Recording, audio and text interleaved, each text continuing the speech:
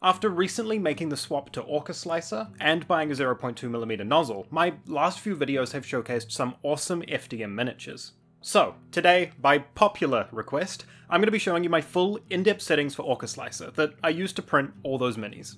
Please do keep in mind that these settings have been dialed in for an Elegoo Neptune 3 Pro, specifically one equipped with a 0.2mm nozzle.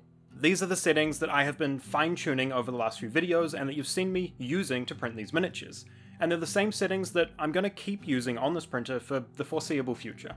As well as that, today I will also be showing you how to adjust these settings for slightly faster printing of larger miniatures, as well as going over what settings you need to tweak if you're still using the stock 0.4mm nozzle as opposed to the 0.2. Without further ado, let's jump straight in. Okay, so opening up Orca Slicer. I've gone ahead and just re-imported our Tiefling Druid from the support settings video, and the first thing that we're going to do is come up and tweak some of the overall printer settings. So up in the printer settings. Now the Neptune 3 doesn't have a 0.2mm nozzle option by default, so instead we're going to be coming through here and highlighting a few settings that I've tweaked. Basic information, machine G-code, multi-material have all been left at default. Extruder is where we're going to make our first few changes. The main thing to note in here is I have changed the nozzle diameter to 0.2mm. Most of the settings that actually pertain to the 0.2mm nozzle are still handled in the print settings as opposed to up here in the printer settings, but I still like changing this just to make sure that anything that's happening in the background is also adjusting down to that 0.2 nozzle size.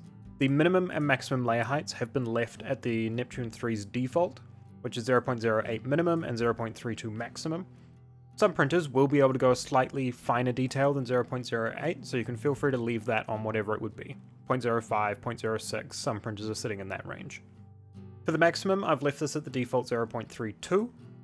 You'll never be printing that thick with a 0.2 nozzle. I'm pretty sure that the maximum thickness you can do is actually the diameter of the nozzle, so you could drop this down to 0.2 if you needed. I'm pretty sure that most of the retraction settings here have been left at default because I actually handle this specifically in my filament settings, so we'll be overriding these in a moment anyway. For motion abilities, I've gone ahead and turned off emit limits to G-code. This is very important. This will be ticked by default and you want to disable it. If you leave this ticked, what it will do is overwrite your printer's settings whenever you run G-code exported by Orca Slicer. So the speed and acceleration limitations will actually become your printer's default if you leave this box ticked. Okay, so now we can go ahead and save these. You'll probably want to create a new profile here if you don't already have a 0.2 nozzle profile. Now we can close out of the print settings and come into our filament settings. Now we can adjust our filament settings. I've been using Elegoo's standard PLA as I found that it has a nice finish for raw prints and more importantly has a slight flexibility, which is great for strong minis and easy support removal. What these settings will do is give us a few overrides to those initial print settings and a few additional settings specific to filament. Pretty much everything up the top here I'm going to leave at default. The main thing of note on this page is going to be our print temperature and volumetric limitations. For the 0.2 nozzle, I've thrown these on 220 degrees just to ensure nice, even flow throughout the print. I've left the build plate temp at 60. If you're having issues with bed adhesion, which is something I'll cover a little bit later, you might consider bumping this up to 65 and seeing if that helps. Volumetric limitations, I have set this at 50. I believe that the default for a 0.4 nozzle is 60, but because a 0.2mm nozzle is smaller, it's going to be harder for the printer to push material through at the same speeds as a 0.4. I've found that 50 is a pretty good setting for this number. For cooling, I'm pretty sure that all of this is still at default settings, but you can go ahead and double check that with your own. Setting overrides. This is where I'm handling retraction length because I like to do it based on filament and nozzle size. So as you can see here, this is my Elegoo generic PLA profile specifically for a 0.2mm nozzle because I found that it requires a little bit more retraction for clean prints. Specifically, my retraction length has been set to 2.75 as I've found that's been perfect for getting nice clean prints. For printing miniatures specifically, it's really recommended that you do not use Z-hop. It can lead to additional stringing and print artifacts that are going to be way more noticeable on smaller models. My retraction speed I have dropped to 28mm a second. I've found that with 2.75 on length and 28 on retraction speed, this gives a really clean print, and my detraction speed has been set to 40. Advanced, multi-material, and notes, again, all left at default. Right, on to the main event, starting down here with our quality settings. My layer height, again, is at the printer's minimum, 0.08mm. Again, if your printer can go lower than this, feel free to, 0.05, 0.06. I know something like the Bambu Labs A1, you could have this sitting on 0.06. First layer height. This is really important for bed adhesion and keeping prints stuck to the build plate. I have put this at the highest it can be for a 0.2mm nozzle because you do not want to be printing layers thicker than the diameter of your nozzle. My line width settings, I have kind of pushed back and forth a little bit until I've finally settled on these numbers. So the default is set at 0.2. Our first layer is set at 0.3, just trying to push as much material onto that first layer as possible, again, just trying to make sure that prints will stay stuck to the bed, and since I've changed the first layer height to 0.2 and the first layer to 0.3, I've had very, very few prints that have come unstuck from the build plate. My outer walls, 0.205, I've found that just that tiny little additional bit has really helped in cleaning prints up, and my inner walls are 0.245, which has just been good for stable wall printing. My top surface is 0.21. If you're having top faces that have little holes or pockets in them, potentially upping this would help, but 0.21 has been a perfect balance for me. And then both infill settings I've left at 0.25 and supports at 0.2. Seam position I have put at back. If we go ahead and slice our plate here. Having seam position on back is great, you just have to make sure that your miniatures are actually facing the front of the printer. What this does is anywhere that these little seams are going to appear will hopefully be on the back of the Mini and not somewhere that you're going to be looking at. If this character had imported rotated around 180 degrees, you'd be getting all of that on the face and the important details of the front of the Mini, so just making sure that it's rotated correctly is very important. Everything else in the seams should be default. Slice gap closing radius I'm pretty sure is on the default at 0.49 and the resolution is at 0.012.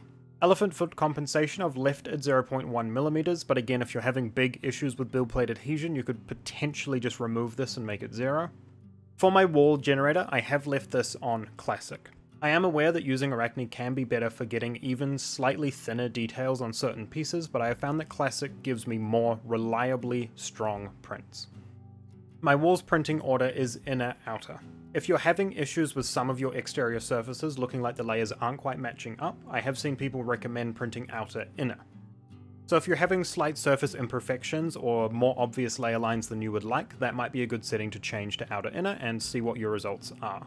I've turned on avoid crossing walls. This helps the nozzle not to hit already printed parts as it's going. My bridging flow ratio is 0.95.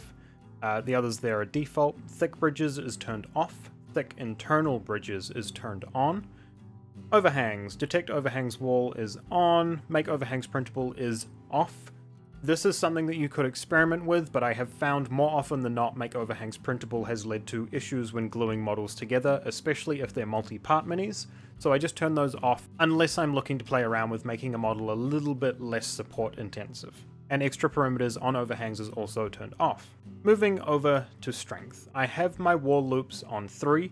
If you're finding that your prints are a little weaker than you would maybe like them, you could try turning this up to 4, but I do think this is a good balance of strength versus print time. Top surface pattern is at default. My top shell layers are set to 4. I've found that this is perfectly enough for miniatures. You probably don't want to drop down to 3, but any more than 5 is absolutely unnecessary in my opinion. And I've put top shell thickness to 0, just so that that isn't overriding the layer count above it. And exactly the same thing for bottom shells, 4 layers and 0mm shell thickness. And 25% on the overlap setting. Infill density I have dropped to 10%. This is what I have found to be a good balance between strength and speed. Again, if you're having prints that you feel are a little weaker than you would like, you could try upping this to 15, 20, maybe even 25%. I have changed my infill pattern to crosshatch, which I like because it alternates the direction of the infill itself, rather than printing the whole thing in a grid. Then I have disabled gap fill and changed the infill/wall overlap to 25%. Now for the speed settings. Print speed and flow ratios from back in the quality settings are the two things that I have been playing around with the most, to get a good balance of great looking prints, but also slightly faster printing times. And when I say slightly faster, these are still incredibly slow speeds. These are tiny miniatures that we're trying to get the most detail out of possible without having a bunch of very visible layer lines, so we're going to be wanting to print these slowly. My first layer is set to 20mm a second, along with first layer infill, and I have set my number of slow layers to 3. For my outer walls, I've dropped this all the way down to 18mm a second, but where I make up for that print speed is by increasing the inner walls to about 35. Small perimeters are on 50% with small perimeter threshold on 0. Both sparse and internal solid infill are both also set to 35mm a second. Top surface and gap infill have both been set to 25mm a second. My support speed is at 30mm a second. This is something that's fine to have a little bit quicker than your outer walls. They don't need to look great, but you really don't want to be printing so fast that you're risking knocking them over or having weakened support material. And the support interface, which is the little platforms it creates for pieces, is set to 40. Down to our overhang settings. Turning on both slowdown for overhangs and slowdown for curled perimeters, I have found has given me more successful and stable prints, not having to worry so much about the print head maybe knocking into pieces that have curled up off of support material or on large overhangs. And you can see all of the settings here for overhang and bridging speed, which I don't think I've tweaked all that much. Travel speed is on 150, which is the recommended for the printer, and acceleration I have set to 0 at the top here. Orca Slicer will try and do this weird acceleration curve thing where the printer looks like it's printing in slow motion, and in the case of the Neptune 3, sounds like it's dying. So I've just gone ahead and put this on 0, which has essentially nullified all of these random bell curve acceleration settings. Now, moving over to support settings. I'll quickly run you through my overall settings here so that you can copy these down for yourself, but I do have a full dedicated video that I would highly recommend you watch after this one. If you're printing minis that require supports, that video is going to show you how to get the best quality out of those models, how to orient them correctly so that you're not creating unwanted overhangs or scarring on your miniatures, as well as how to properly use these support settings, when to keep them automatic, when to swap them to manual, and when to blend the two. Obviously I do have supports enabled, and by default I have this set to Tree Auto. It is about 50-50 whether a model will require Tree Auto or Tree Manual. For example, our Druid here is actually using manual support painting rather than the automatic settings seen here. I've done this by, in the Objects menu, coming down to our Druid and changing the support type to Manual. I've then gone in and used the Support Painting tool to paint in all of the areas here that need supports. But again, my full supports tutorial is in the card, down in the description. Go and check that out to make sure that you're getting the most out of these settings. The style of tree supports that I use is Tree Slim. Again, these are very small miniatures. We don't want to be bulking up so much support that we can't get it off after it's printed. Threshold angle is set to 30%, as I found this is a good balance. On build plate only, I do have ticked as often as I can. What this means is that supports will only ever start on the build plate. They will not build up on the model. For example, something like this support here, rather than starting down on this one that is built from the build plate, might instead try and attach onto the top of his knee and build up from there, adding additional scarring. For some models you might want to allow the supports to build up from the model, but I would highly recommend if your model allows for you to only have supports on the build plate, do that every time. Support critical regions only stays off, and remove small overhangs I've put on. Raft layers is 0. Then we move down to our advanced settings. For the top Z distance. Given that we're using a 0.2mm nozzle and support interface on top of our supports, it means that it's actually going to be pretty easy to pull this away, because there's a very, very thin line of support material holding your print to the supports. The best rule of thumb that I've found for top Z distance is to have it be twice your layer height, unless twice your layer height would be under 0.15. For example, if you were using a 0.06mm layer height on something like the Bamboo Labs A1, you would probably want to instead make this 3 times, but you always want to keep it a multiple of your layer height. I'm hoping that that makes sense. So for me, I have a 0.08 layer height, which I have doubled to get my 0.16 top Z distance. If you were using a 0.06 nozzle, obviously double that is 0.12, which is under 0.15. So instead I would do 3 times 0.06, which would bring us to a top Z distance of 0.18. Bottom Z distance is not important because we have on build plate only enabled. If your model required you to allow support material to build up on the model, you might want to set this to either your layer height or double your layer height. Base pattern I've got on rectangular with 3mm spacing. This will just make your supports a little bit more structurally sound, but not so much that they'll be impossible to remove later down the line. Pattern angle on 0, top interface layers I have set to 2, and the same for bottom interface layers. My interface pattern is set on default, but you could have a play around with this if you wanted to. For me, I've found that default works just fine.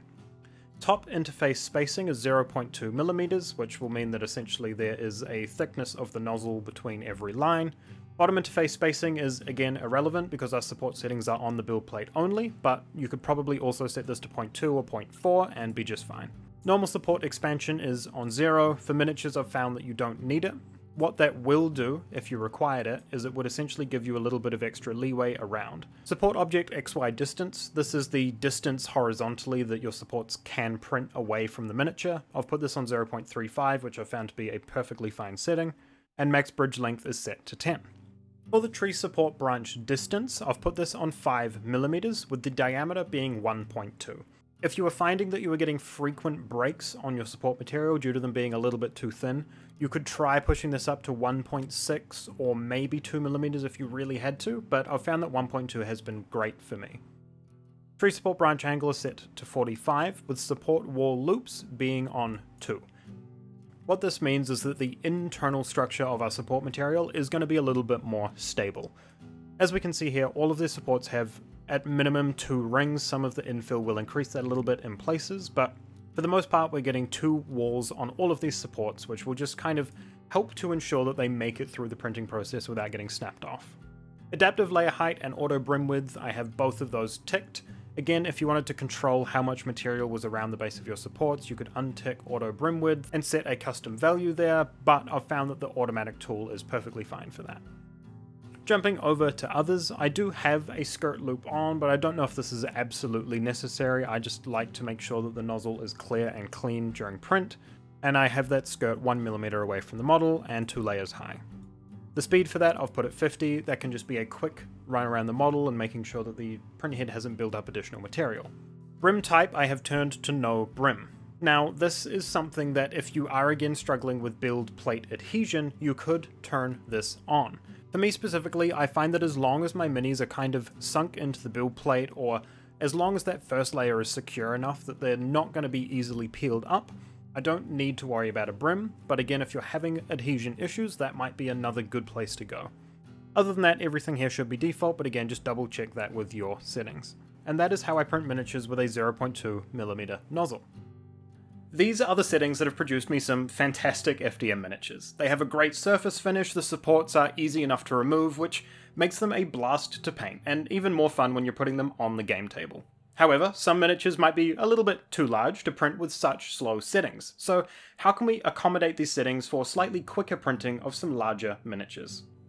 But before we do move on, it would mean a great deal to me if you would consider leaving a comment down below. Let me know what you're excited to print next, or if you're going to give these settings a try. Let me know how your settings differ from mine, or even just say hi. That's just because commenting is the single best way that you can let YouTube know that you like what I'm doing. It helps the channel to grow and makes it far more likely for my videos to pop up on your homepage again in the future. Alright, let's get back to it. Now, when I'm printing larger miniatures, let's say something like a dragon. This is the new copper dragon from Rescale Miniatures. Here we're going to be changing a few of our settings just to accommodate for slightly faster printing of larger scale miniatures. If we slice this with the settings we just went over, we're looking at about a 5.5 hour print just for the head. So this would easily be days worth of printing to get the full dragon done. So what can we do to help speed that along just a little bit? First and foremost, on larger miniatures, I'm perfectly happy to set my layer height to 0.12. I find that that is a good middle ground between quality and speed, and everything else in the quality tab stays the same. And don't forget to also adjust your Z top distance in the support settings. I tend to stick with that same calculation of 2 times the layer height, but with thicker layers you can test hovering that value from anywhere between 1 times and 2 times your layer height. So in our case, anywhere between 0.12mm and 0.24. The only other setting that I change on large miniatures is again that tree support branch diameter. I recommended not going as high as 2 on smaller minis, but on larger ones like this, I will happily hover this between 2 and 2.5. Just by changing the layer height to 1.2 and this branch diameter to 2mm, we're going to see a decent decrease in print time. And now the print time is sitting just under 4 hours, which is much more reasonable for this model in my opinion.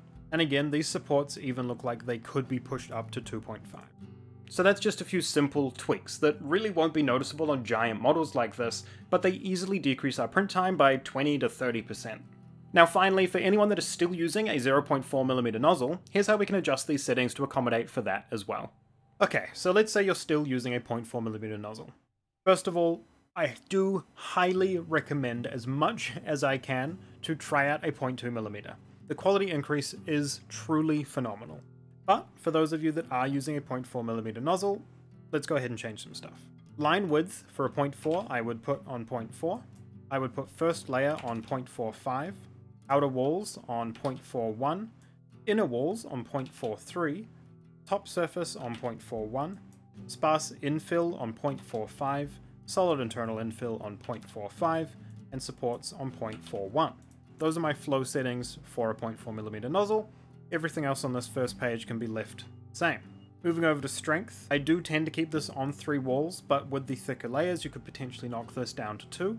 If you're using a 0.4mm nozzle, you may potentially want to drop your support wall loops down to 1. I still wouldn't necessarily recommend this, as it will make the supports a little bit easier to knock over, as they will just be a single loop of material. However, with support generation this small and fiddly, chances are it's going to be a little bit more difficult to remove. What I mean by that is if we look through our miniature now, a lot of these support materials you would not just be able to kind of peel away from themselves, you would actually have to physically snip them off of the model.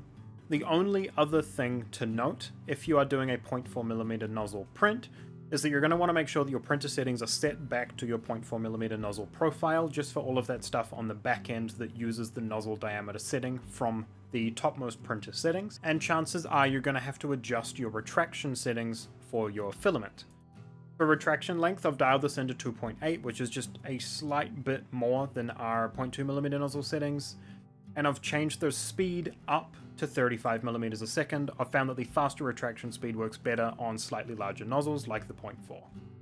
With all that covered, please do keep in mind that these settings have been dialed in on my Elegoo Neptune 3 Pro, with a 0.2mm nozzle using Elegoo's standard PLA. So if you are using other printers, chances are your results may vary, but I'm still hoping that this will be a great launching point for you to figure out your settings as well. It's also worth taking into consideration that these settings are for a decently well-calibrated printer. Nothing crazy, mind you, but just make sure that your belts are tensioned, your build plate is clean and level, and that your E-steps are dialed in, and you'll be good to go. With all that said, I hope this video was helpful, and that you have as much fun as I do printing some miniatures with these settings. Leave your comments down below to let YouTube know that you like what you watched, and to keep me popping up on your homepage from time to time. Please do consider liking the video and subscribing to the channel to stick around. But most importantly, thank you so much for watching, and as always, have a good one.